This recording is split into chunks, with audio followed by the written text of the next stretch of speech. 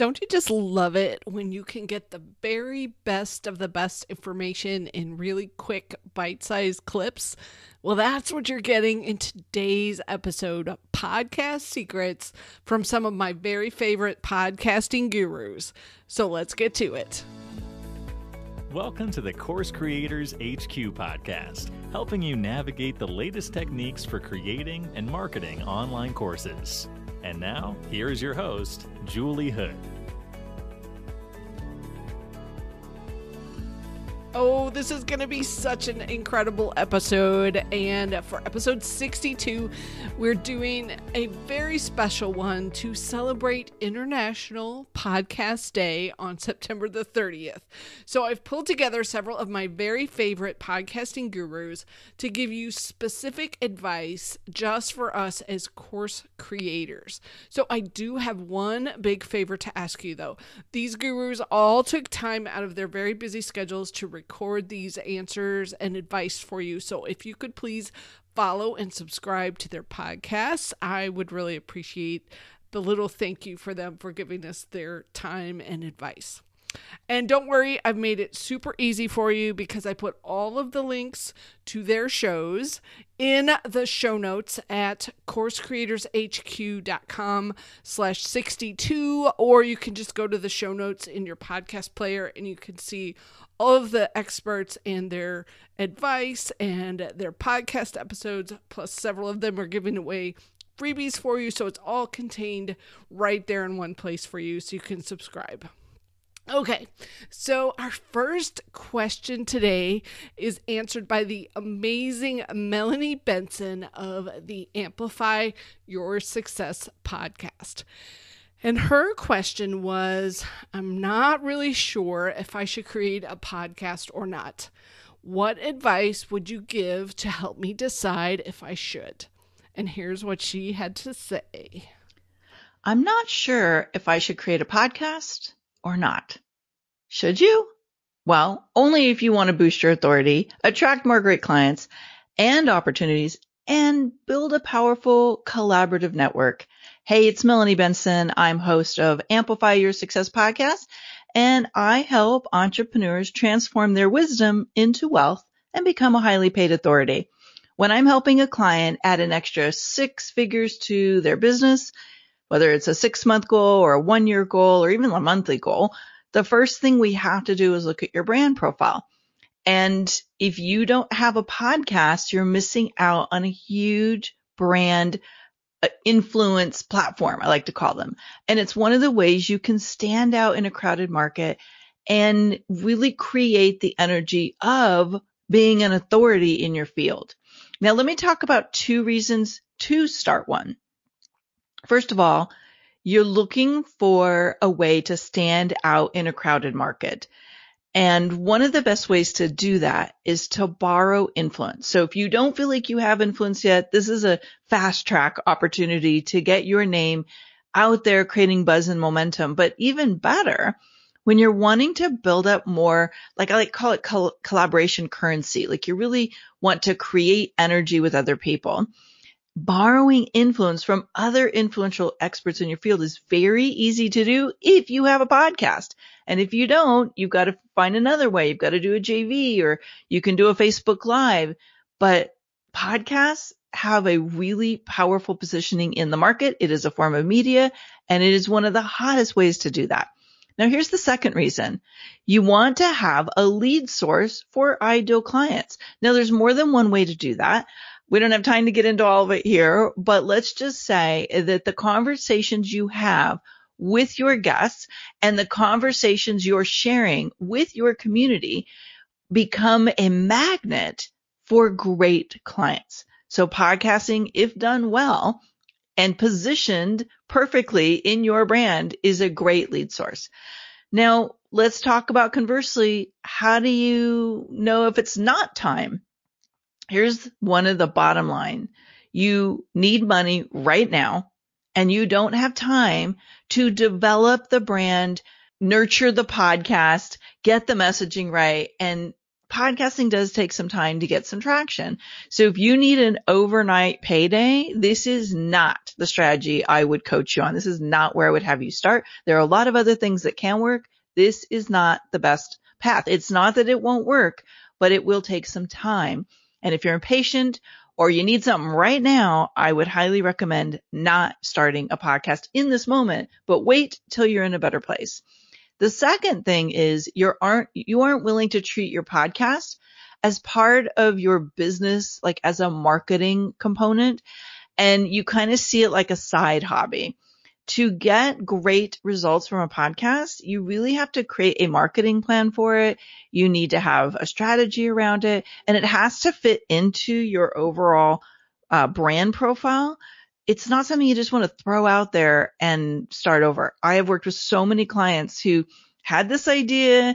They just kind of jumped into a podcast, and later they had podfade, and they got really frustrated with the lack of great results.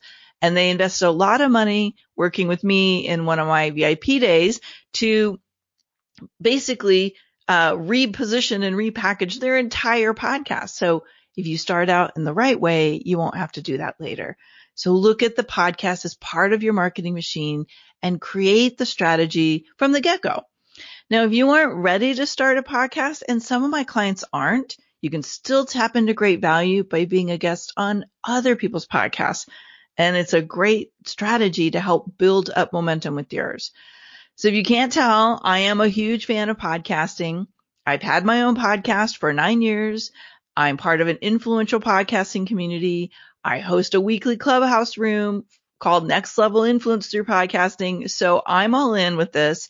I love being part of the podcasting community, and I love what happens through my podcast. And I hope I've inspired you to start one and answer some of the big questions on your list.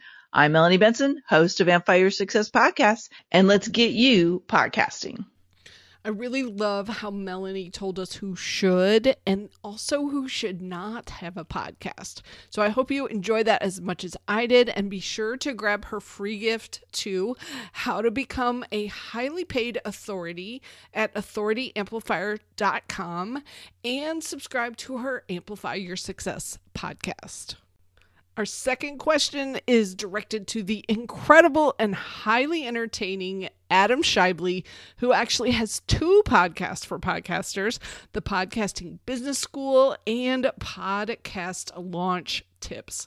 So here's what Adam had to say about how to get started podcasting. What's up, everybody? It is your buddy Adam from Podcasting Business School. I also have a show called Podcast Launch Tips, and that's what we're going to talk about here today. Julie asked me to talk about how to start a podcast, some initial thoughts and steps to start a show. So my first step when you're thinking about starting a show, I want you to start with the person that you're trying to impact in mind.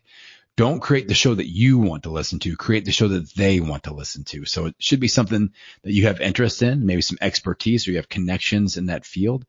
But ultimately, it has to serve an audience. To build an audience, you need to serve a specific audience. So that's kind of the first thing. The second thing is all about SEO, search engine optimization. All right. You want to name your show, describe your show, and name your podcast episode titles with search engine optimization in mind.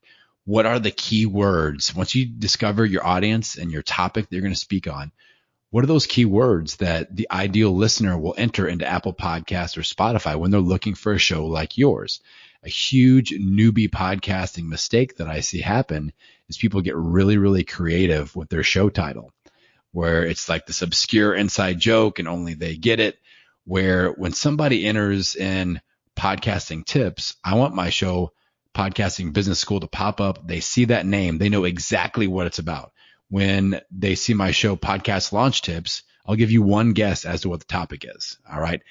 Leave your title very obvious, kind of bland and boring, but SEO. All right. Search engine optimized. You can get a little bit more creative with your episode titles and things like that. So do that. Use that as a filter. Now, speaking of one other newbie mistake, I see a lot of newer podcasters. They don't number their episodes. So it's just the title and that's it. I want you to make sure that you are numbering every single episode, because once you're dozens or hundreds of episodes deep, each one of those is an asset. Each one is a resource. I just spoke at an online event this past weekend, and in the chat, I am dropping episode links and numbers, every 5 minutes. People are asking me questions about certain things. I go, here's my answer. If you'd like to see me deep dive on this, check out episode 152 on Podcasting Business School. If I just say, check out the episode about social media, they've got to scroll through 200 episodes to find that, and they're probably not going to do it. But if I say it's episode 152, boom, they go right to it. They can find it. They can start consuming content. All right. Last tip. Once you've got that in gear and you're ready to start like recording and putting out content, I want you to map out 1 year's worth of content ahead of time. All right. You don't want to be that podcaster that is scrambling for content at the last moment. I believe that weekly content is very important. Once you get in that person's routine in their earbuds, we want to stay there, or they will find someone else to fill that need when they're driving to work, when they're doing their workout. Same day, same time. It's always there. It's always ready, and they can consume it. So map out 52 weeks of content. All right. If you're doing solo episodes, that's 52 things on your topic that you could talk about. If you are interviewing people, then 52 people, that's a list of 52 people that you would like to interview. If you do a little bit of both, then it's half and half. If you do coaching style episodes, how many of those are factored in? But 52 weeks of content, and then just commit. Pod Pals, I need you to commit to 1 year. There is such a thing as pod fade out there.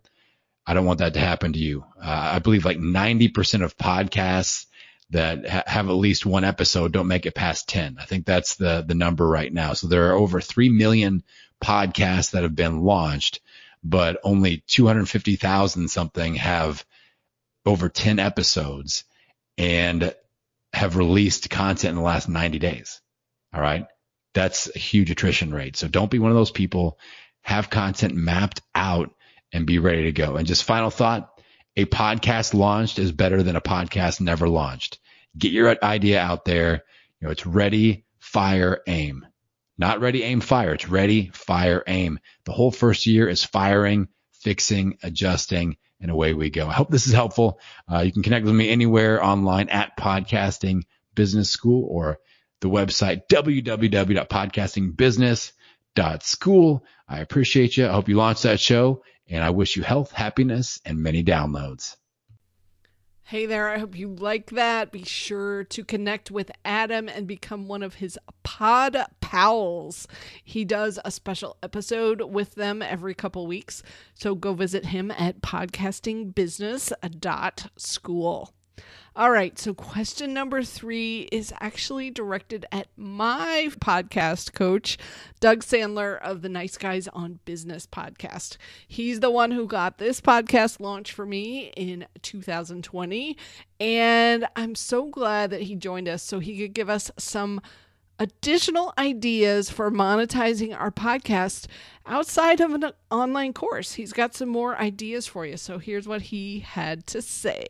Hey, it's Doug Sandler from Turnkey Podcast Productions, and along with my partner, Strickland Bonner, we have put together a list of 5 ways to make money podcasting. One of the biggest challenges that people have when they first start podcasting is they really just don't know how to make money from their podcast. So the first thing that they think that they're going to actually make some money from sponsorship and advertising. And while that could be a long-term goal to try to achieve in podcasting, remember your chargeable amount for advertising is directly attributed to the size of your audience oftentimes.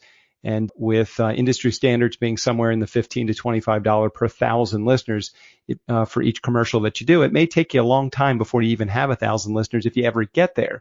The goal is not to have a big audience. The goal is to have an engaged audience. So I'd much rather have an audience of 50 people that are engaged than 500,000 people that do absolutely nothing. That being said, there are many ways to monetize your podcast outside of advertising and sponsorship, but also in addition to creating courses, which will require people to be engaged in your audience. So in the meantime, I think diversity and diversification of income streams is usually the best way to approach podcasting. So we came up with a list of 5 ways to make money podcasting. And I'm going to give you a few of those now just so you kind of have an idea of what those things are. So the first way that you can make money podcasting is simply turning your audience into customers. Now, that would require that you have an audience of any size. Certainly creating a call to action that's clear, precise, concise, and gives your audience an action item that is very clear would be a way to do that. If you have one listener to your audience and they're engaged in your message, then that one audience member could become a buyer of your online course. So, of course, that's the most obvious way, is to be able to have an item, a product or service that you can sell to an audience that exists out there in podcast land.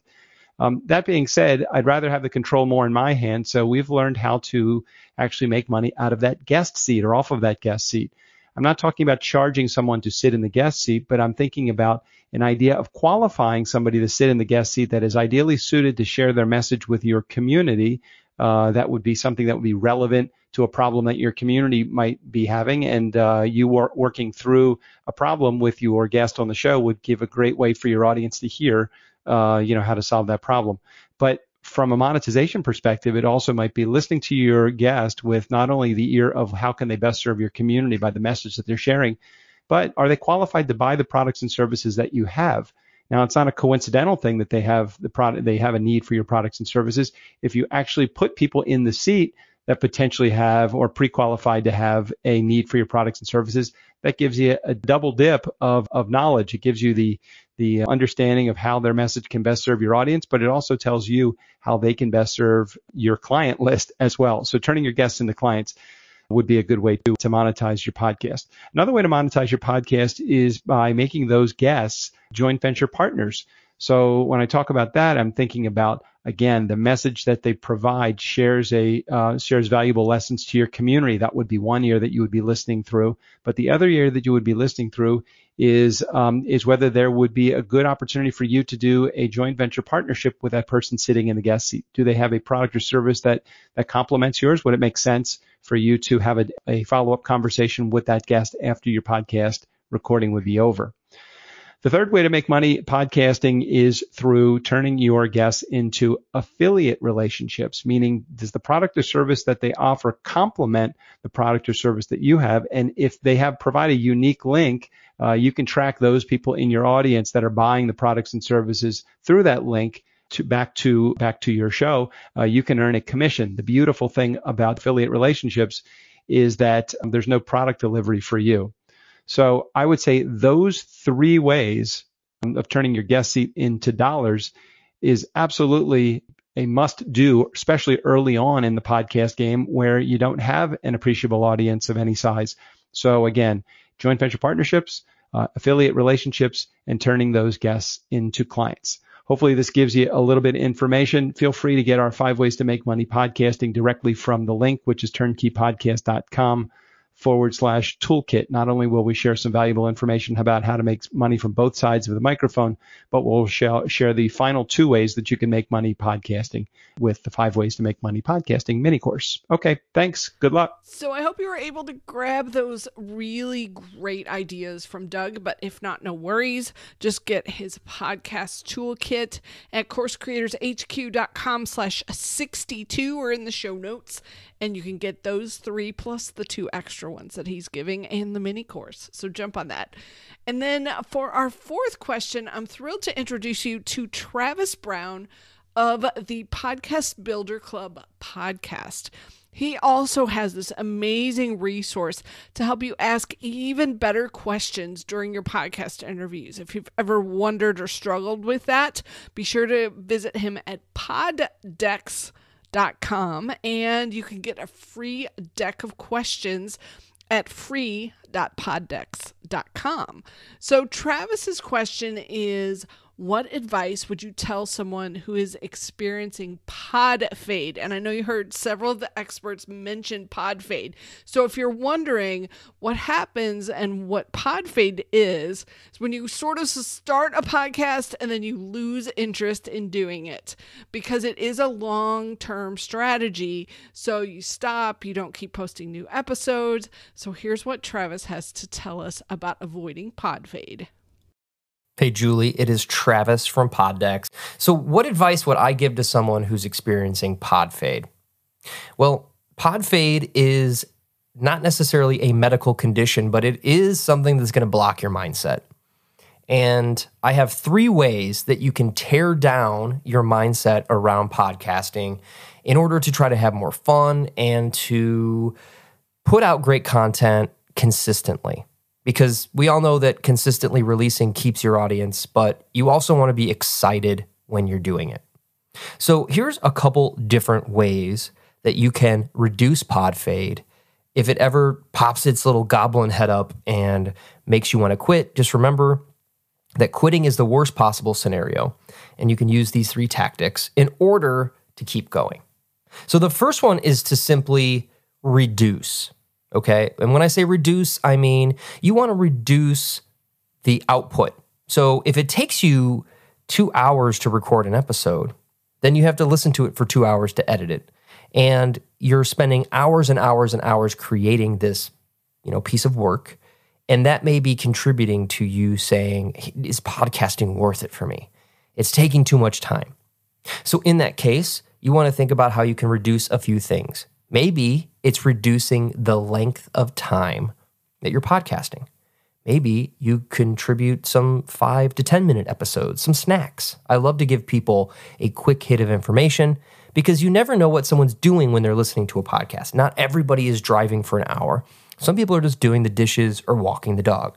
So consider reducing the time you're recording, which will inevitably reduce your output of what you have to do to produce the actual episode. Now, you can also reduce other things like what you're doing to create that episode. Maybe you're making a bunch of marketing materials. Maybe you're putting in a bunch of music and sound effects. Maybe you are just overcomplicating the process of turning on a microphone, telling a great story, giving great value, and then putting it on the internet.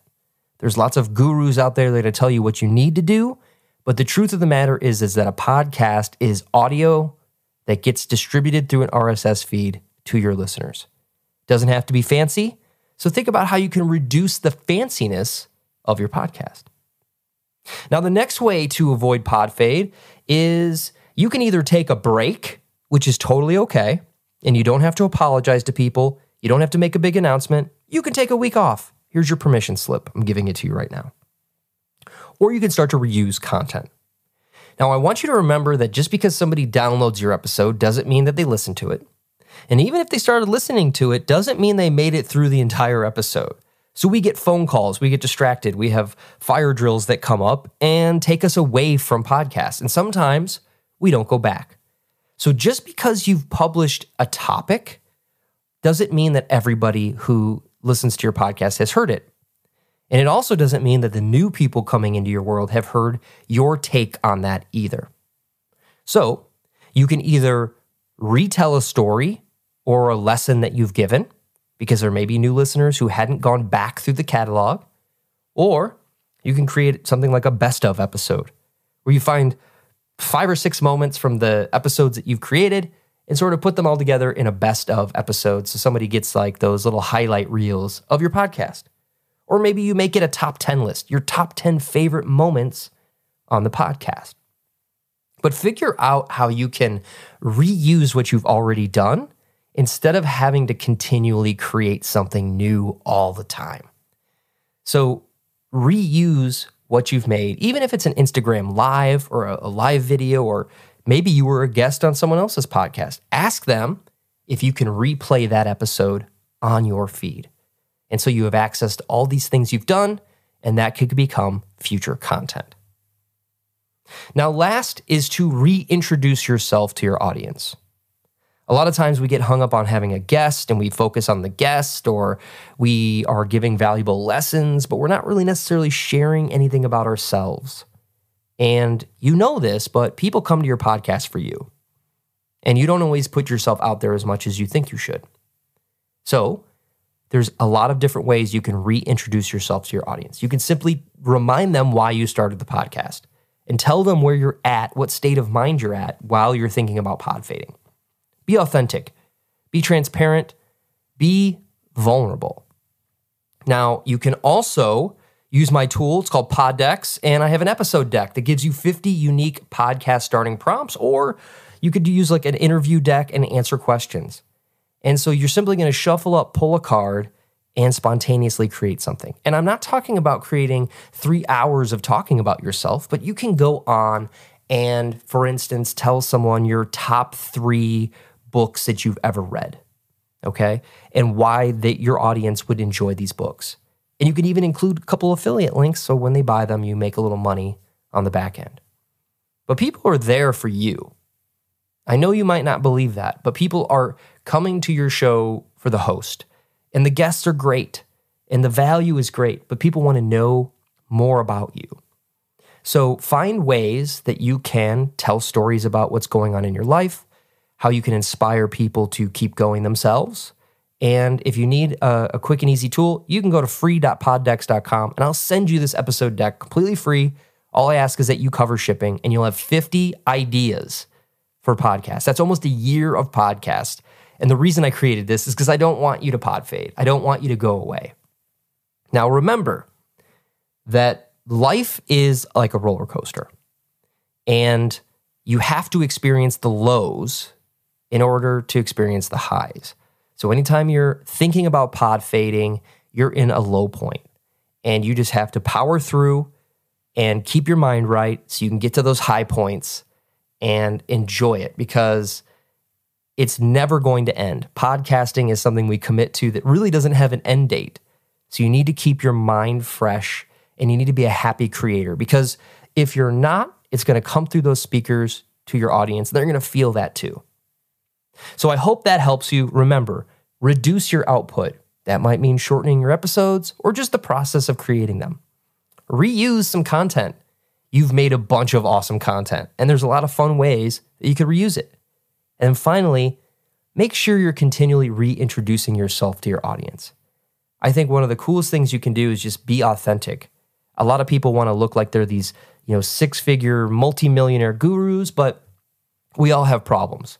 And if you can share authentically something you're struggling with, you're going to be a lot more magnetic. You're going to seem more like a person, and you're going to be super relatable. Now, you don't always have to just share your problems, but tell people what you're all about. Reintroduce yourself often so people remember why they came to your podcast. And again, this is Travis. You could check me out at Poddex on Instagram, where I drop daily tips. I'd love to have you in my community. And Julie, thank you so much for having me be a part of this International Podcast Day podcast. I really love how Travis was telling us to be a little bit more vulnerable and really honest with our audience, because I think that builds a whole new level of connection with your listeners. So be sure to grab the free Poddex set of cards that he's offering for you. The links will be in the show notes.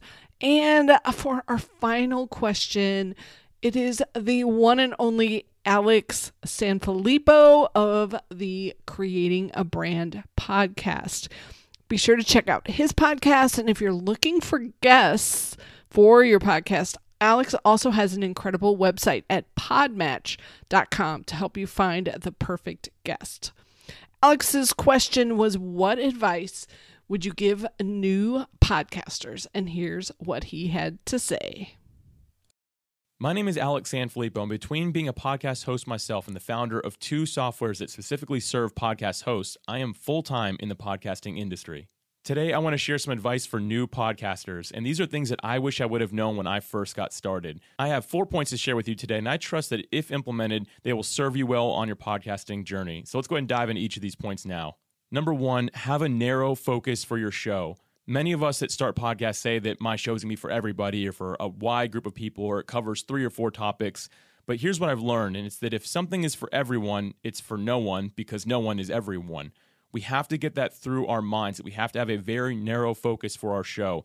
Now, I know that the examples out there of the big podcasting celebrities show that you can be very broad with your reach, but the truth is, if you're starting a podcast today, that is no longer possible. You have to have a very narrow focus and goal for your listeners. There's a quote that I always love to say, and it's unspecific goals lead to unspecific results. You need to make sure that you have a specific result that you want your listeners to be able to learn from. You can only do that by having a very narrow focus for your show. So make sure its name, description, and all the episodes go in the same general direction. Again, being very narrowly focused, because that's going to be what serves the people the best. Number 2, create and define an avatar for your show. This is your most ideal listener, and this should be a fictitious person, but you want to take the time to really define who this individual is. You want to know where they work. You want to know what they do for fun. You want to know if they have a family, if they're single.